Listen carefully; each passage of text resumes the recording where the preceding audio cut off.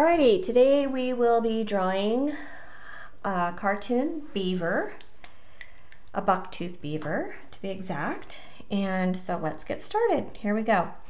The first thing we'll want to do is make the shape of the beaver, his whole body. So usually I just draw maybe like a jelly bean shape.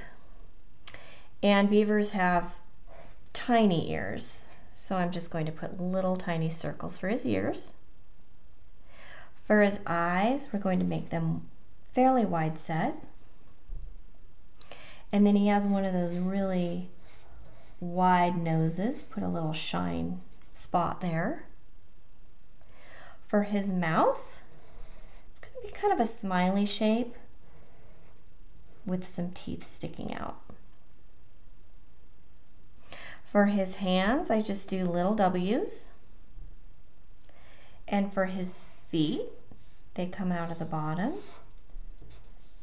Put some toes on there if you like. And then for his tail, it's quite large.